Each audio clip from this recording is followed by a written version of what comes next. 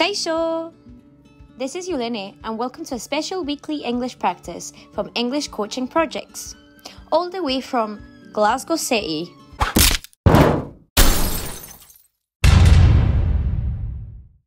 I'll be talking about my life in Glasgow as a filmmaker and the projects I'm working on. I'll also be answering questions about my life in Scotland and how the past 6 years of my life in Scotland have changed me as a person and as a filmmaker. Thank you so much for having me this week, and I hope that you like my episode.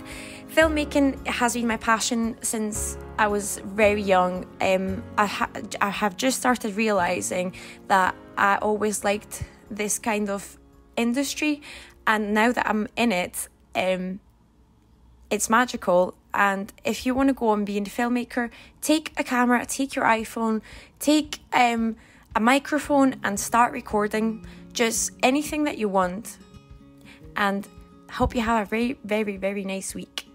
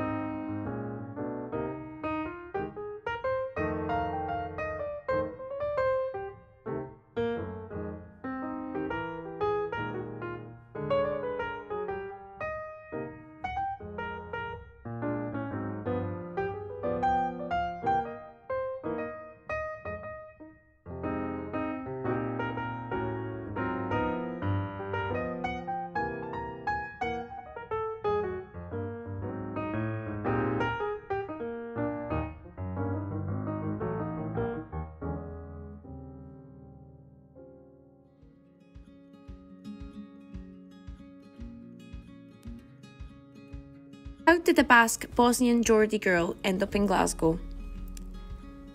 I ended up in Glasgow 6 years ago as I wanted to study computer animation.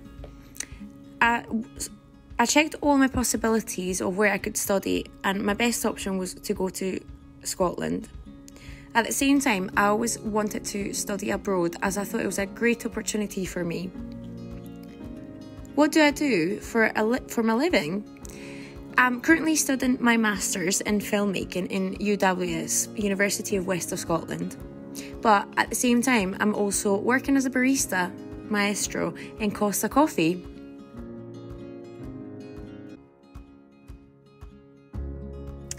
What projects am I working at the moment? I'm currently working on the pre-production of my 4 films from a master's project. I have just finalised shooting 2 films, one of them called Goths and Stuff, which is part of a 48-hour film festival which we had to produce in 48 hours, and Feeding Squirrels, which is a film that I've co-directed and I am going to edit with my friend Andrea Cano. How do I fund my projects?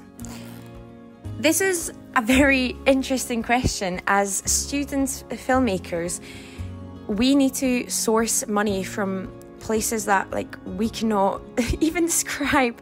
We need to ask for favours from other people. We also need to ask our families if they could help us out. But mainly we use GoFundMe or Indiegogo. There are sources where you can just put what the project is about, and that's where people will go and donate money for us. It's always a good way because you can get a little bit amount of money, and with, for example, £500, you can actually get a film done, which is amazing. I think it's a really good way to learn how to fund a film in a really small budget and get the best as you can. All these big films that are happening at the moment that obviously have millions and millions, but it's amazing how we can do it with like less than £1,000. One of my main cinematic influences is Edgar Wright and Wes Anderson, as I find them really creatively amusing. They always find ways to like film films with stories that are unique, that with different type of styles, the framing work, the camera work. It's always a story that they tell that is out of the conventional, and it always works really well.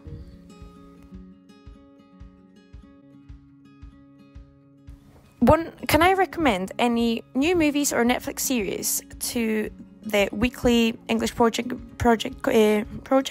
listeners? I would say one of the main ones that helped me get into filmmaking is actually a TV show called Hollywood. It's on Netflix and it's by Ryan Murphy, and it's about the process of being a filmmaker and how a project goes from the pre-production into the production side, and how like the hard work showcases how important it is to work on your dreams and in what you believe in, and at the end the outcome is always the best. Is the Scottish accent easy to understand? I would say yes now, but 6 years ago when I first came here, I couldn't understand people at all. I couldn't understand their banter, I couldn't understand the humour, I couldn't understand the catchphrases that they had. But now I feel like I am actually becoming a bit of a Scottish person because I get the humour now. And also, apparently, I have been told that I sound more Scottish every day. I also have a few slang words that I use most of the times. What is my favourite Scottish phrases? My favourite one out of all of them is saying "we" all the time. Just a wee second. Oh, that's a wee one. That's a wee t-shirt. Like, it's such a cute word to use, and everyone understands it as well.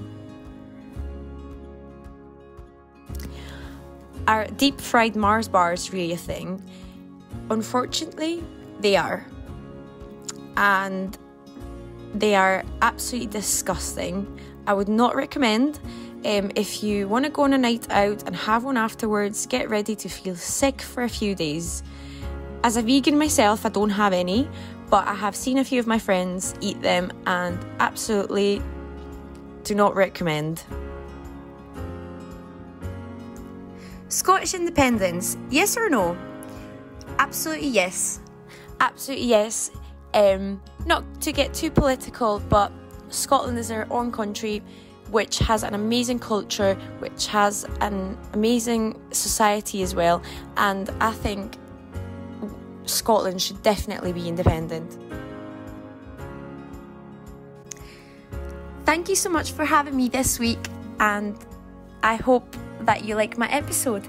Filmmaking has been my passion since I was very young. I have just started realising that I always liked this kind of industry, and now that I'm in it, it's magical. And if you want to go and be a filmmaker, take a camera, take your iPhone, take a microphone and start recording just anything that you want. Even if you're a writer, start writing scripts, because any story counts. And I hope you have a very, very, very nice week.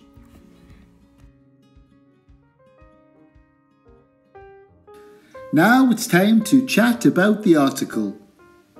And remember, you can send your answers to your ACP coach by email, or even record them and put them in a WhatsApp message. This time, if you want, you can send your answers to Yulene in Glasgow. Question number 1. Have you ever moved to another country to live and work? Would you like to? Question number 2. What problems did Yulene have with the Scottish accent at first? What do you think of her accent? Question number 3. How does Yulene fund her film projects? Question number 4. Would you like to try a deep-fried Mars bar? Question number 5. What movies and series would you recommend? And finally, question number 6. Are you following your dreams like Yulene?